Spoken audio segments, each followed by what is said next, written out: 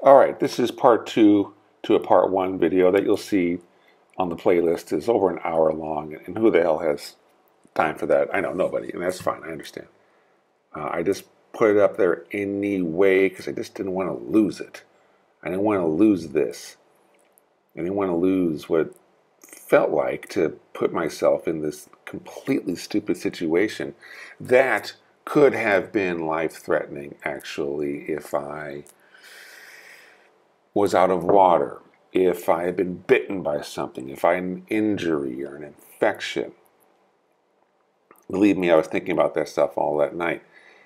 What's the shortest version? The shortest version is that I didn't realize what I was doing when I wound up in this situation, and I didn't even know what I was doing it until it was too late, until I was stuck, like physically stuck. The mud had packed in between the wheels and the fenders on the bicycle, so now the wheels wouldn't turn.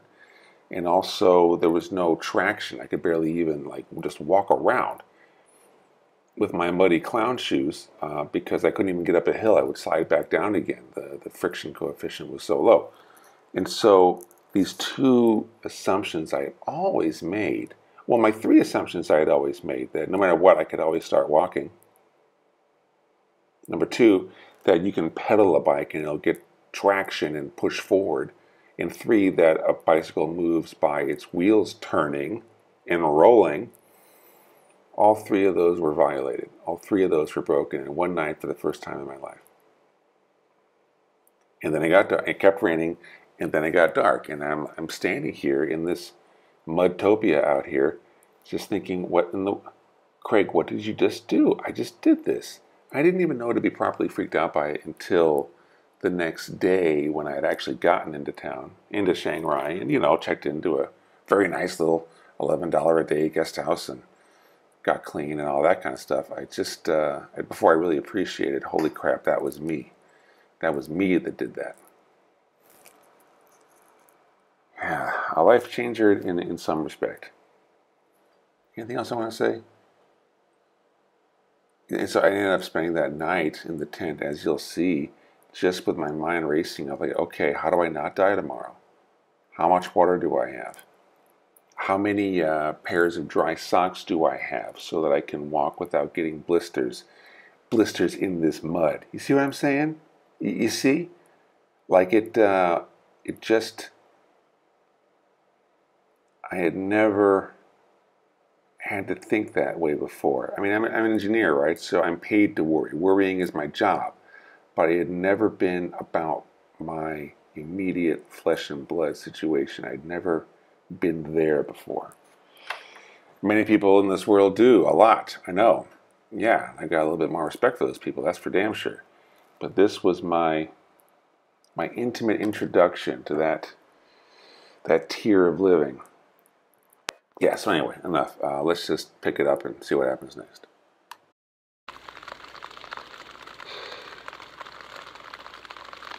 Well, that didn't go the way I planned. Oh, funny. So this is some Vision Quest type stuff now. Not that I planned on it, not that I expected it, but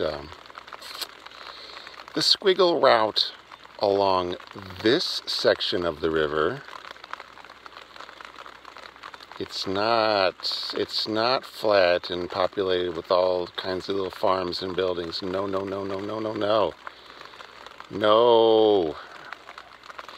It is up and down and up and down and mud and rocks and up and down and mud and rocks and occasional little farmhouses. But that's all. And then it started to get dark, and then it started to drizzle a little bit, as I presume you can hear now. And then the mud got so bad that the wheels stopped turning. The mud caked and packed itself between the fenders and the tires.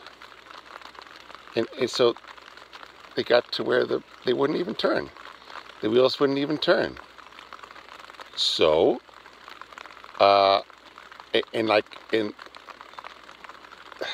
I mean, it's comedy. It's comedy. It's hubris comedy.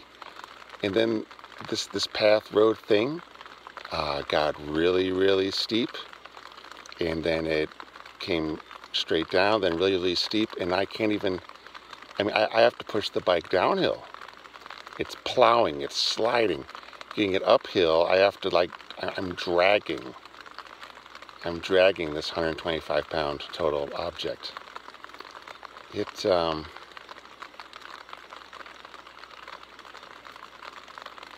And I am feeling sorry for myself.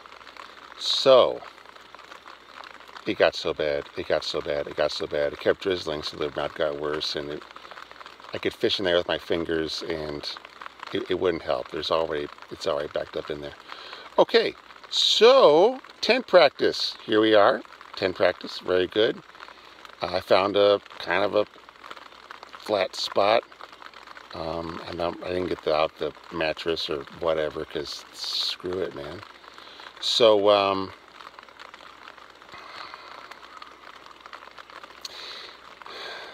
the bike I dragged it over to a tree, so it's not in the main path. It's blatantly visible with all its reflecto stuff. But I dragged in the real goodies, you know, the things with my passport and the computer and everything, and the tools. And I went back for the clean clothes and underwear. I might need those. Yeah. And, yeah, I got 3 bottles of water. Okay, they're all dirty, so I got to figure out how to get the caps off and all that. But I'm in the tent, rain flies up. I'm really glad I got that one practice run over at Homeboy's place. And there's a resort 5 miles away. 5 little miles. So let's see what happens. I'm going to sleep or wait or whatever until the sun comes out, and then I'm going to figure out what I can do. Cell phone doesn't work here, so I might just try to walk to the resort and hope someone has a pickup truck to come back for the bike. That'd be really good. That'd be good.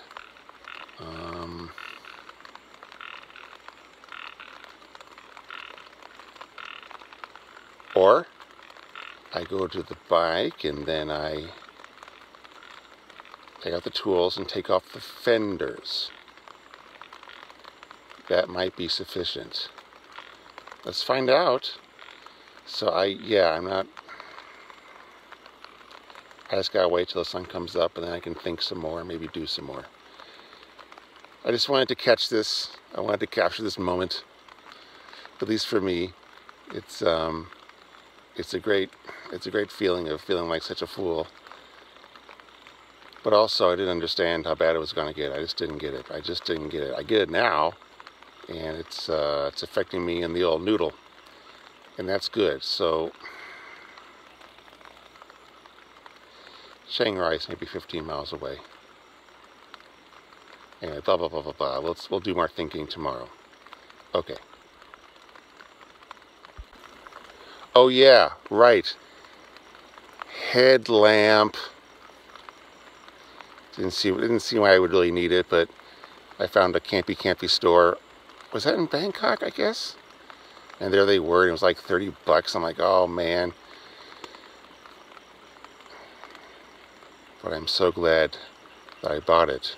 So the headlamp, that's a real thing, guys. You need that headlamp. All right, okay.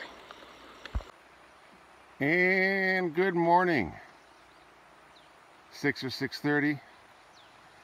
Rain has stopped and the sun is out. And here's where I've been all this time. There's the corn. And there's the terraced rice down there. How about that? The bike was stashed back there. It's not there now. That's fine. Here, it's my first ever campsite.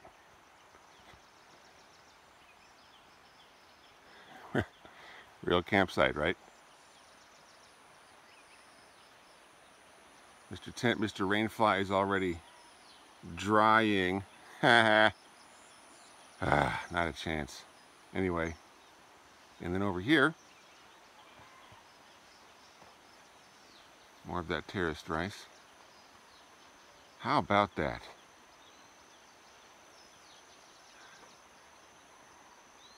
It's like I thought I was alone out here in the jungle, but really, this is very intensively cultivated by people. Look at those clouds rising up off the hills there. Amazing. So glad the cell phone still works. Took it out of the case and I'm running commando here. It got wet inside. Okay. And there's Mr. Bike. That's a can of some sort of chemical. Look at that.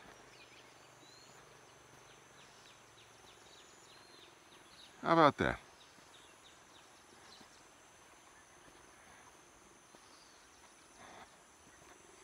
It's still muddy, buddy. It is still muddy for sure. But I figured out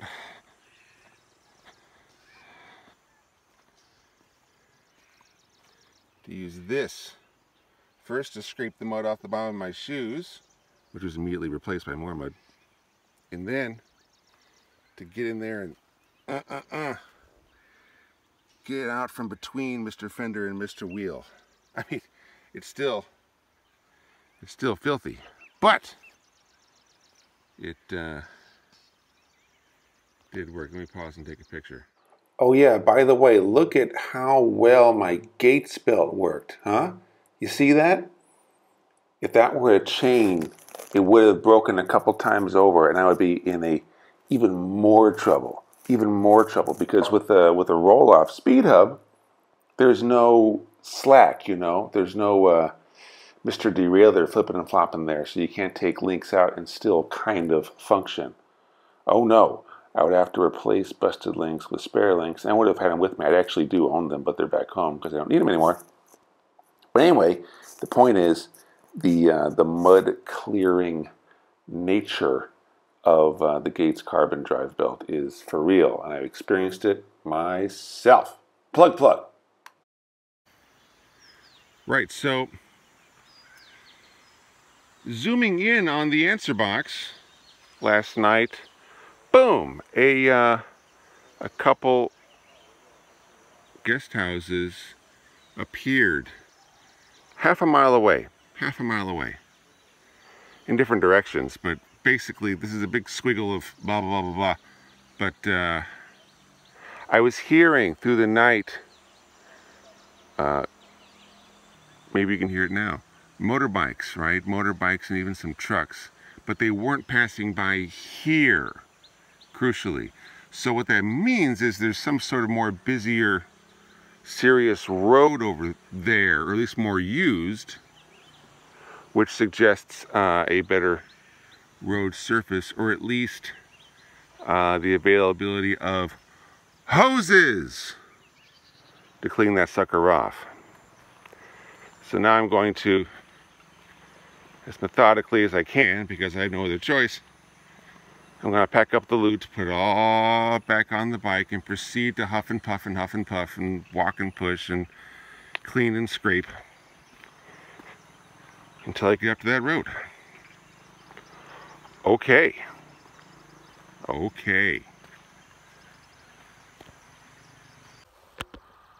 Up and down mud. Town.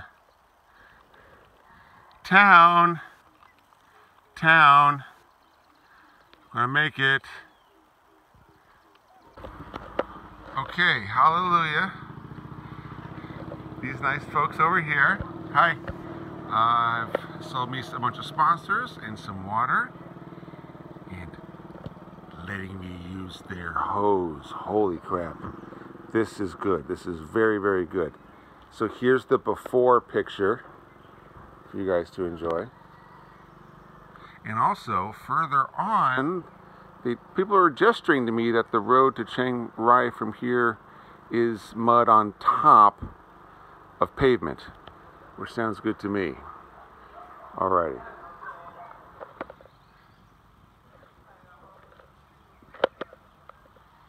See ya. Well, I'm filthy because of all the splashback, but the shifter shifts, the wheels turn. Oh shit, great, you idiot. Okay, I'm filthy because all the splashback, but the wheels turn now, and the shifter shifts, and the crank goes around nicely, and they've been gesturing to me that it's mud on pavement. From here on out, let's do it.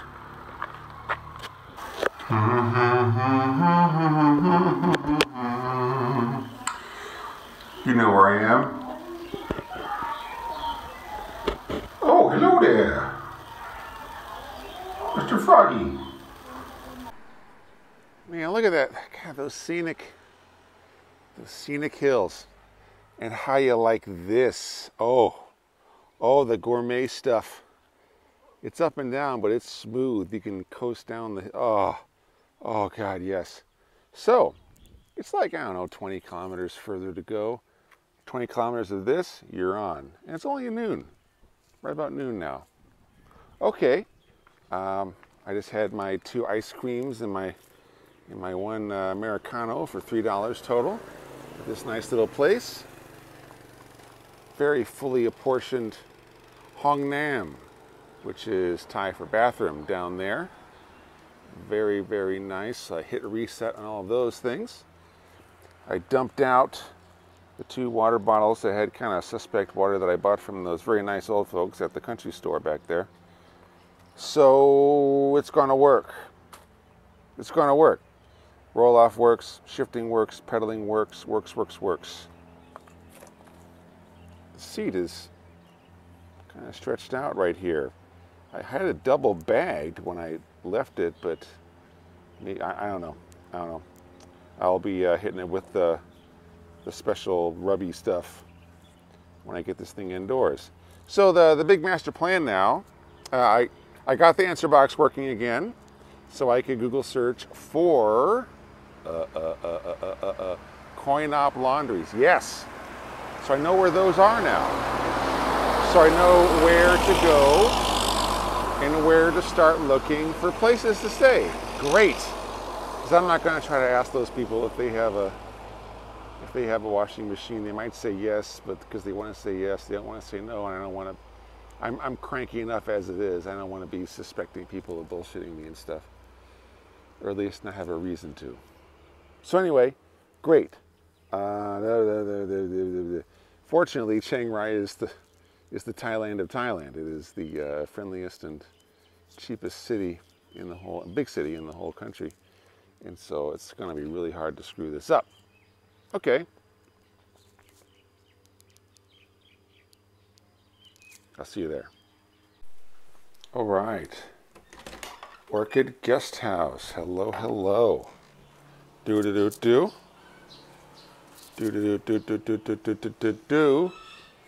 Perfect. No rain here. Camping stuff is still on there. Ugh. But the game begins. The game begins. This here, this is Dirtyville. That's Dirtyville over there too. And then everywhere else is Clean Town. Yes. And then over here is the bathroom. I don't have any buckets yet, but here's my hot water, high pressure blaster shower. Very nice. Here is a towel rack rod thing that I could hang things on and squirt at with said hot water over there. So that's really good. That's really good. 11 bucks a day, no problem. Okay. I'm not sure the AC works. The place next door, I may have to hop over to there. Oh yeah, and the Mr. MacBook still works as well. Thank you very much. Yeah, that's the first thing I checked. The place next door has these bitchin' drying racks, like a whole garage full of these roll-around drying racks, which means that I can dry tents and whatever the hell I want covered like. Yes, Craig has a face. Right, so, um, yeah, so I want to switch over to there when I can, anyway, to get access at that huge drying infrastructure. I don't. There are plenty of machine washing laundromats around here, but I'll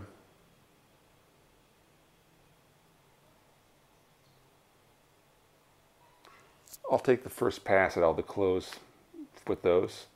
I don't want to machine dry though, because I don't want to set the dirt that doesn't come out. So I'll do the first run there. I'll get onto the computer there and learn how to care and feed for my tent fabrics to see if I can machine wash those, see if that works, or if I have to do it in there like I just said.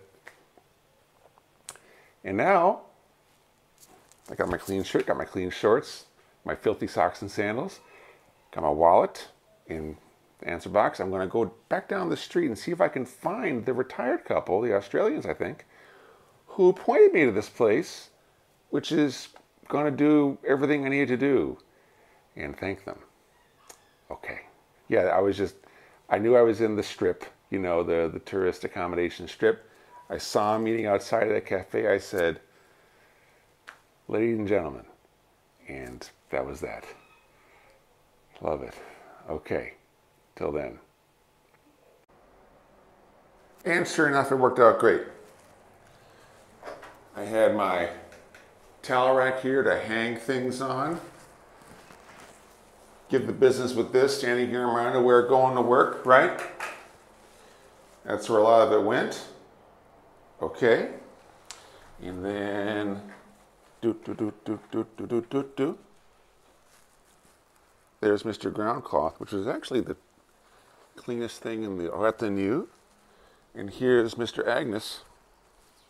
Dun, dun, dun, dun, dun. And da, da, da, da, da. Getting dried. And oh, look at those beautiful, like new sandals. I swear, where can I get something like that? And I gotta clean the floor here. As far as these go, I think this is some next level stuff.